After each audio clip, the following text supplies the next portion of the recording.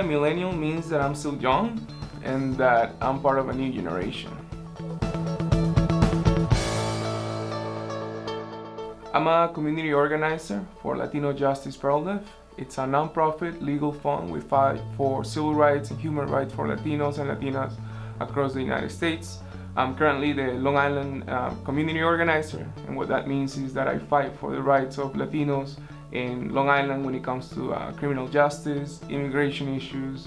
I'm a DREAM Act advocate. I'm also a DACA recipient, so I do a lot of outreach and I do a lot of community engagement.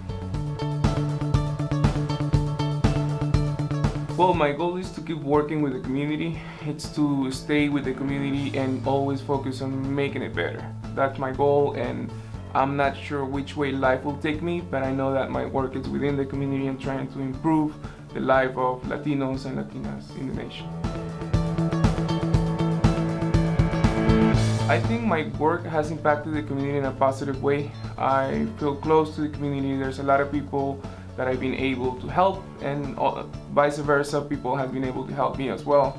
I think that my work has empowered a lot of students to speak up and to get engaged politically, and that's one of my goals, to make the community engage politically and participate in anything that has to do with the community. For me, the key to success is working hard, being humble, always fighting and not being satisfied and not being a conformist, always trying to achieve and look for the next possible step.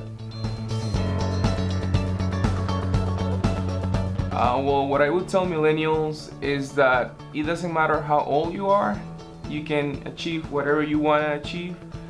Engage, try to help people, because that's the only way that we're gonna succeed as people.